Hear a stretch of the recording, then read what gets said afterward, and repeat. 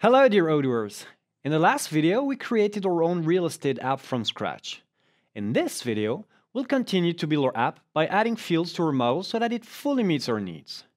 We'll need to know if a property is for sale or for rent, who the owner is and their contact information, as well as what type of property it is.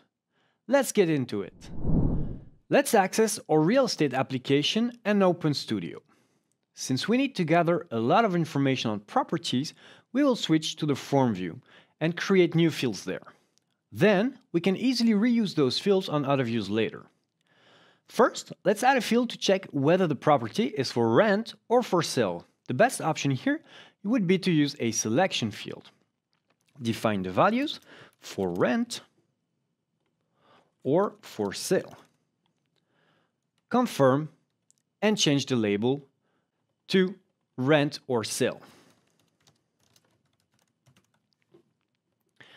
Now, let's add the relation to the contact model so we can define the property's owner. For that, as you should already know if you watched the video on relational fields, we need to add a many-to-one field. So let's add one.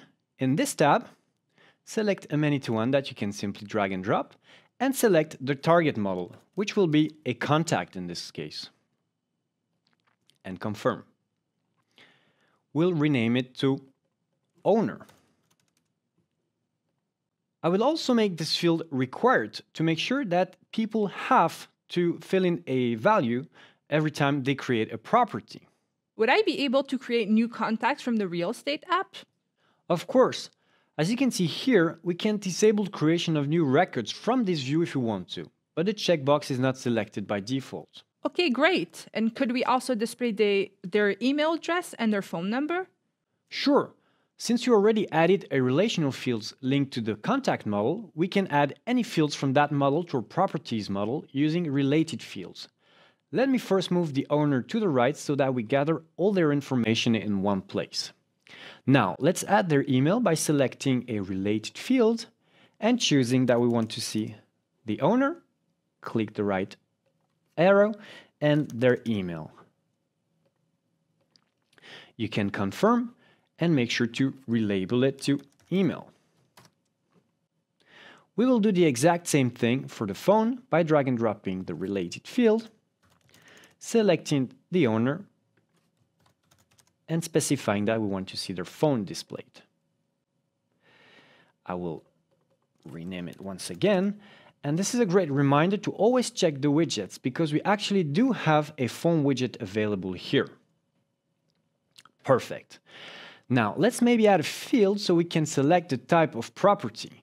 To do so, I will select a selection field and specify the options, which could be a house in this case, an apartment, maybe land as well, and offices.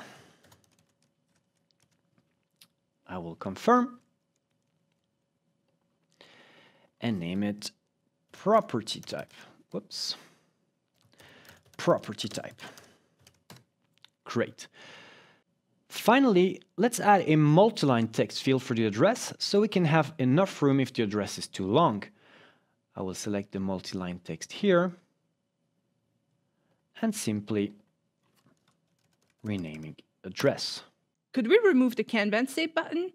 That way, our employees can only change the stage in the Kanban view. Absolutely. You can simply select the field. It opens the Properties tab, and at the bottom you can always remove any field from the view. Alright, let's close Studio and test what we've done so far. I will create our first property here. That will be our charming house in Brussels. The value is 500,000. It is obviously for sale and it's a house. The address is 123 Happy Street in 1000 Brussels. And we'll save it. Right, I forgot to fill in the owner here because we made it mandatory before, so we'll fix that right away. Now, I still need to add a few more simple fields, so I'll do that off screen and I will see you in the next video. Back to you in the studio.